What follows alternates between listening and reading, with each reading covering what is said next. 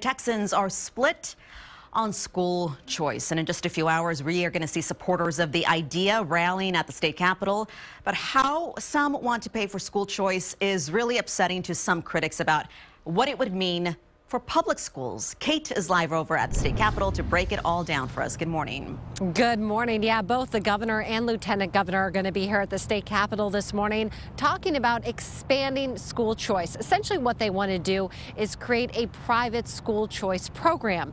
Now, this is similar legislation to what Lieutenant Governor Dan Patrick pushed for during the last legislative session. But after passing in the Senate, it didn't get anywhere in the House.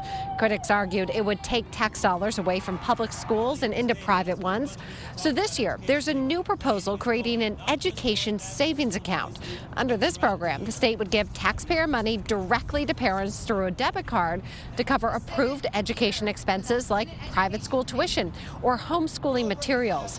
Opponents of the plan say there's no accountability for how that money would truly be spent, but supporters say it's all about giving parents more options.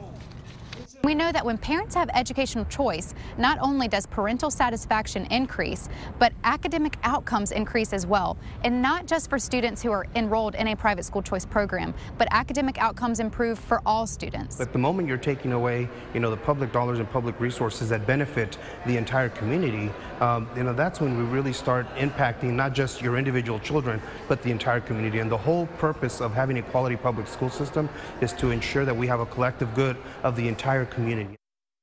And today's rally begins at 10 o'clock this morning on the south steps of the state capitol. Organizers tell us they are expecting about 4,000 people to show up. Sally, back to you. All right, let's talk a little bit more about the education savings account. This is a bill that we expect to be filed later on this week. And here's how it works, in case you're wondering.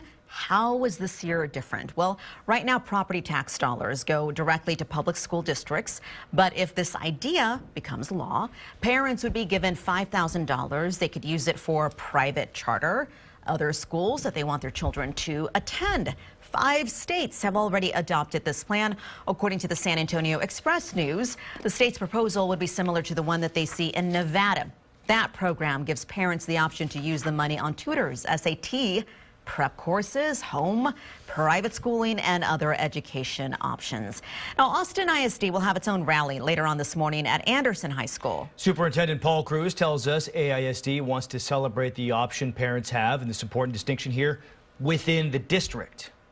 We have schools that focus on science, technology, engineering, and math.